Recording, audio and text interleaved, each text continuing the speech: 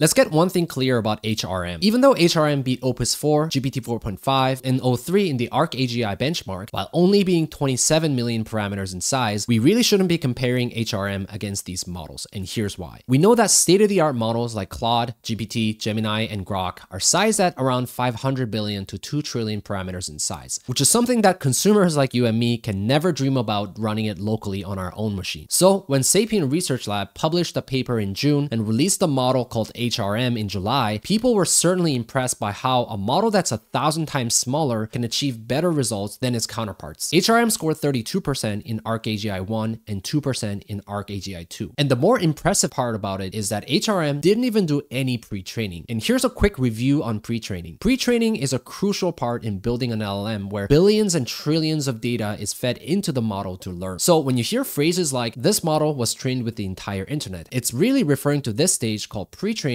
where the model makes auto-regressive prediction based on the large amount of data set that it saw. For reference, Qwen3 Coder, which is a 480 billion parameter model, was trained with 7.5 trillions of tokens during pre-training, and Mikimi K2, which is a trillion parameter model, was trained with 15.5 trillion tokens. Well, in the case of HRM, it had 0. So how is it even possible that HRM can perform so well without any pre-training? The LLMs that we use today are what's known as foundation models. Foundation model essentially means that it was pre-trained on a broad data that can be adapted to a wide range of downstream tasks like language translation, image recognition, or code generation. And this concept of foundation model was coined back in July 22 in a research paper that stated that 2018 was when we entered into an era of foundation models in AI. So by definition, HRM is not a foundation model because it misses two critical things: broad data and transfer learning. For instance, models that we use in ChatGPT, for example, we can ask about pop culture, medical summaries, advanced mathematics, or even legal advice because in the trillions of data that it was fed into the model during pre-training probably included related examples that the model can learn via transfer. So if I asked an LLM to write a homepage for my e-commerce site, the LLM can draw from hundreds and thousands of different examples of e-commerce sites that were included in the pre-training data and generalize it for the task at hand. HRM is incapable of doing something like this because it's not a foundation model that can generalize on tasks. Rather, it has the ability to solve logical puzzles and demonstrate intuition, which is what ArcAGI measures best. In other words, the release of HRM is not to be mistaken as a disruption in the transformer-based models that we love and use today, but it's rather a refinement in AGI where its aim is to simulate human intelligence artificially. So HRM is not an antithesis to scaling law, but rather an architecture improvement in how neural networks could learn. Now that we cleared up some of the confusions around HRM, how does the HRM model actually work? The architecture that was proposed by HRM is inspired by biology, where the human brain has cross-frequency that couples between what's known as theta and gamma neural oscillations. My background, however, is not in neuroscience, so I'm going to take their word for what it is. So I'm only going to focus on the technical portion rather than the biological structure of the brain. So essentially, the core innovation behind HRM is its dual recurrent loop system instead of a classic transformer architecture that we see in commercial models like GPT-5, O3, Claude, and Gemini. These transformer-based models are designed to predict the next token based on the probability of the next word from the previous tokens, whereas HRM makes tokens based on two distinct recurrent neural networks. Essentially, instead of transformers that predict the next word given a phrase, HRM will engage in a quote-unquote thinking or reasoning by making bursts of fast thinking in the lower level module, while also being guided by higher level module that is slower and more abstract than the lower module to iterate its thinking properly. Okay, so what?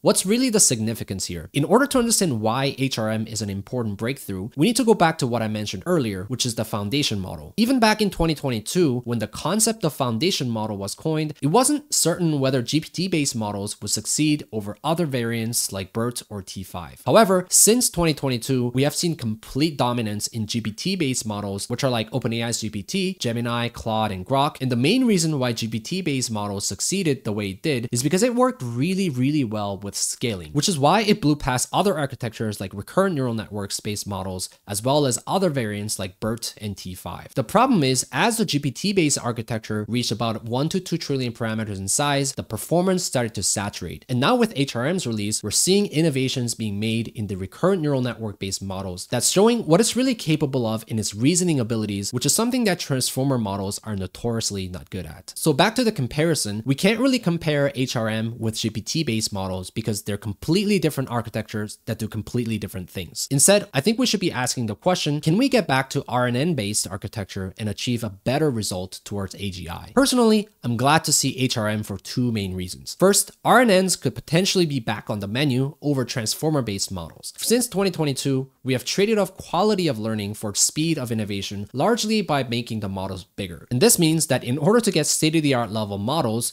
there's really no chance that we can run them on our own machine, rather in a large cluster somewhere. But now, the industry seems to signal back to non-transformer based models that could possibly yield better result in its learning mechanism. Previously, recurrent neural networks had a hard time overcoming this, which is early convergence on hidden layers, which basically means the network would settle into suboptimal representation too soon and lose long-term dependencies way too early. And the HRM's architecture essentially bifurcated the architecture into two recurrent neural networks in two different time frequencies that can influence one's bursts of thinking to ensure higher reasoning. However, the big challenge still remains with RNNs in terms of pre-training, which is why in the first place transformers were preferred over RNNs based models, since you can quickly train the models in batch with trillions and trillions of tokens in parallel, and HRM still haven't solved that yet. The second reason is this: the path to true AGI needs to be reconsidered. It's good to see that HRM was inspired by how human brain actually functions, and as much as transformer-based architecture is extremely effective at what it does, it lacks the ability to truly think and reason, which is a critical feature when we're talking about AGI. All in all, HRM demonstrated that by only using 1,000 examples of data, it was able to show its ability to learn and reason. However, the biggest innovation for this that led to HRM's success seems to be the outer refinement loop, where the model feeds the burst of thinking into lower module by the higher module to iteratively make adjustments for better answers. I'm trying to grow this channel so I can continue making contents like these, so please consider subscribing and sharing this video so I can continue to bring best content that I know I can for you more frequently.